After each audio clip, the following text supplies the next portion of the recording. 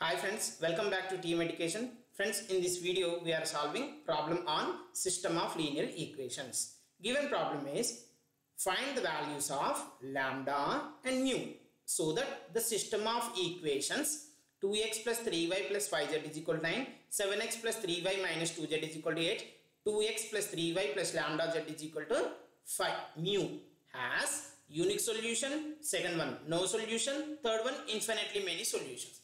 So friends, E is saying the given system of linear equations has these three solutions. Then we need to find out the unknown values. What are the unknown values for unique solution? What about the lambda and mu?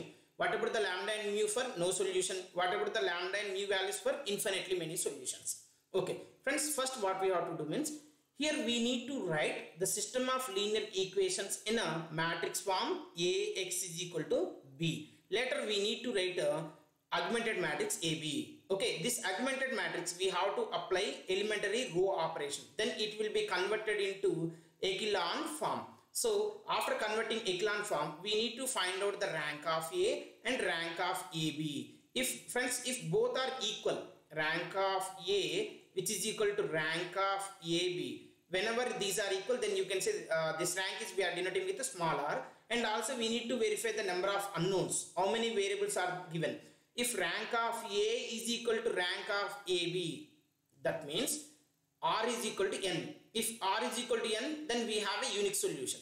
No solution means rank of A not is equal to rank of AB. In this case, there is a no solution. And rank of A is equal to rank of AB means R, which is less than N, then we will have infinitely many solutions. So this is the procedure. Okay, first I am writing the given system of linear equations in a matrix form. Okay.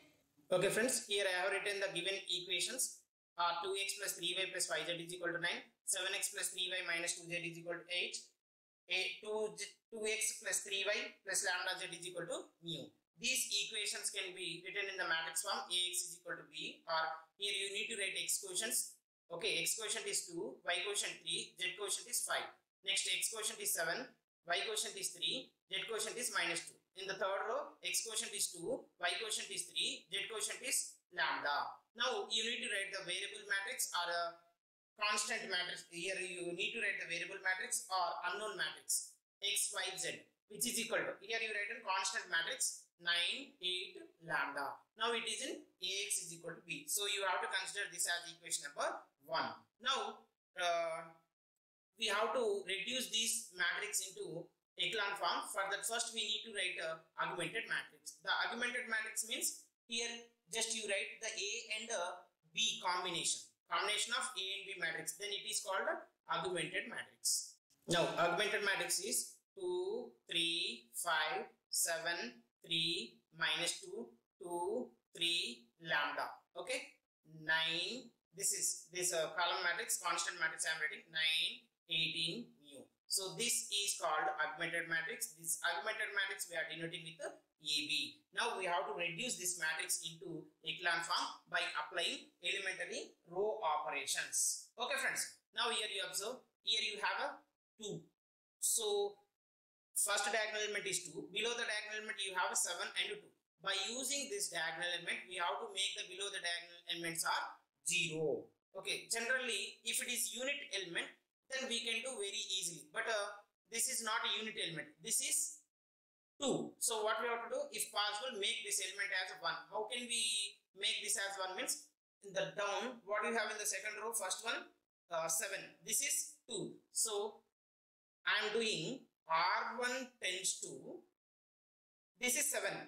How can I get a unit element from these two? 4 times of R1, 4 times of R1 means 4 2s are 8 minus R2. Then I will have 8 minus 7 is 1. Only that operation I am doing. Then I will have, this is, you see friends, 4. 8 minus 7 is 1. 4 3s are 12. 12 minus 3, 9. 4 5s are 20. 20 plus 2, 22. 4 9s are 36. 36 minus 8 is 28. Next, this row is as it is, right? 7, 3, minus 2, 8. And third row is also as it is 2, 3, lambda, mu. That's it. Now we have a first diagonal element is unit. Now by using this diagonal element, make the below the diagonal elements are 0. Here also you can do, but it will be little bit complicated. Due to that reason, I am not done. Okay. Now I have to make below these diagonal element means 7 and 2 are 0. How can I do? I have to apply the elementary row operations. R2 tends to R2 minus. What is R2 here you have? In the second row first element 7. 7 minus 7. So multiply with the 7. 7 R1 and applying R3 tends to R3 minus. Here you observe friends 2 minus 2. So how can I get 2 means multiply with 2. So R3 minus 2 R1. That's it. So I am applying these two operations. Then I will have, you see first row is as it is 1, 9, 22, 28. Now applying R2 tends to R2 minus 7R1. 7R1 means you write in minus 7 here. 7 minus 7. 0. 3 minus 7 times of 9. What is the 7 times of 9 if I subtract it? Then we will have minus 60. Next minus 2 times of minus 7 times of 22. So 22 times of 7 means 154 and here you have a 2. So minus 156. 8 times of minus 8 minus 7 times of 28 is minus 118. Friends, if you don't know, then better to use calculator. If it is a lengthy calculation, better to use calculator. Okay, it's not an issue. Next third row is we have R3 minus 2R1. So here you have a 2. So write down here minus 2. Then 2 minus 2 is 0. 3 times of minus 18. 3 minus 18 is minus 15. Next lambda minus 2 times of 22 means 44. Next mu minus 2 times of 28 means 56. Okay friends, here you observe second diagonal element is minus 60 we have. Okay, now downside what we have? Minus 50. By using this diagonal element we have to make this as a 0. So you have to multiply with 4 and subtract this. From 2 and 3 we will get a third diagonal element is 0. But you can do one thing. This is 60 is there. So you can divide entire row with 4. Then what will happen? This will be 15. This will be 15. What about this element you observe? Can I divide with 4? Yes, you can divide with 4. This is, you can divide with 4. So what I am doing now, for the simple calculation, friends, you remember, you can apply any number of, means you can apply any operations, row operations, different operations you can apply. Now what I am doing, you see, R2 tends to R2 by minus 4. That's it. R2 by minus 4. Then I will have first row as it is, friends. Okay. 1, 9, 22, 28. And the second row 0 by minus 4. Minus 60 by minus 4 means minus minus cancel. Then you will have 15. Okay. Minus minus cancel. This is I think 130 times of 120. 40 times of 160. So you will have 39. Okay. Next year 4 times of 4. Next year 28 means 4 times of 7. Right. 47. Next this row is as it is. You write on as it is. Lambda minus 44. Mu minus 56. That's it, friends. Okay. Now you have to simplify. Use this diagonal element. Make the below the diagonal element is 0. Okay. Now I am applying. What will happen? You see. Applying R3 tends to. This one I am round up. Okay. R3 tends to R3 plus R2. Then I will have 1, 9, 22, 28. Next 0, 15, 39, 47. Next 0 plus 0, 0. 15 minus 15, 0. Lambda minus 44. Lambda minus 44 plus 39. You will have lambda minus 5. Next mu minus 56 to 47 plus 47. So you will have minus 9. So mu minus 9. Okay friends, this is the reduced matrix for the given system of linear equations. Now we have to verify the solutions. Here you observe this system of equations they are given as a solution. Which solution? One is unique solution, the another one is infinitely many solution. Third one is no solution. Okay, first I am doing a unique solution. Okay friends, you remember when you will get the unique solution, you have to write rank of A is equal to rank of AB, which is equal to num R, and which is equal to number of unknowns. How many number of unknowns are there? X, Y, Z. So total how many we have? 3.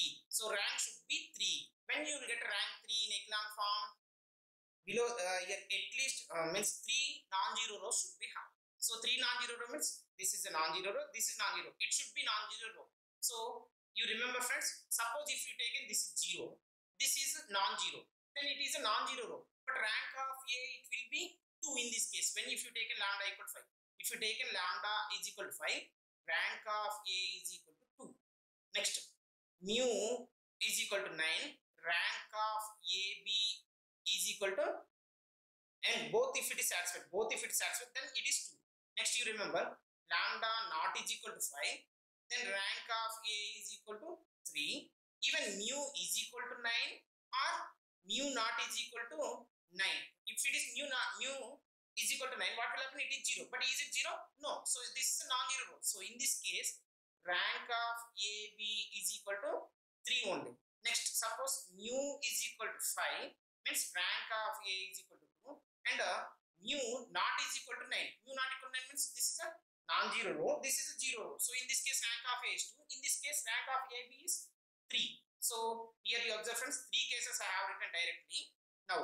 Now we have to verify which is unique solution. Unique solution means this row should be non-zero row. When it is possible, lambda not is equal to 5 case. So write down lambda not is equal to 5. So in this case, this is a non-zero. I am considering k. That k may be 1, 2, 3, minus 1, minus 2, whatever it may be friends. Okay, but this is 0 or non-zero. So that is the reason I am writing lambda not is equal to 5, mu is equal to 9, or mu not is equal to 9. It's not an issue about the mu value when you require a unique solution. Okay, now go for the second one. Second one, what we have? No solution. Okay, no solution. No solution means what is the property we have? Means rank of A not is equal to rank of AB. So friends, you observe rank of A and rank of AB not equal. When it is possible, you see rank of A here you have a 2, rank of AB is 3. So friends, you remember if lambda is equal to 5, what will happen? Lambda is equal to 5 means this is 0. So rank of A is 2. Suppose mu not is equal to 9. Mu not is equal to 9 if I taken, then this rank will be what? 3. In this case, rank 2, here rank of AB is 3. So write down here lambda is equal to 5, comma, mu not is equal to 9.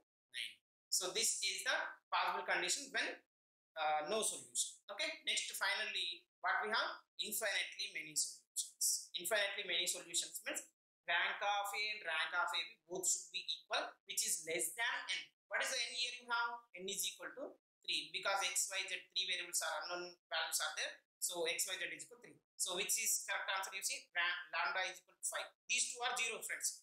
This is 0, this is 0. When it is possible if it is 0? When it is possible 0? If lambda is equal to 5. Okay. When it will be 0? Mu is equal to 9. Only this is the case. In this case, what we can say? It has many solutions. Many solutions. Simply you can say infinitely solutions. More than one solution. Okay friends, this is the solution for the given system of linear equation. Thank you for watching this video.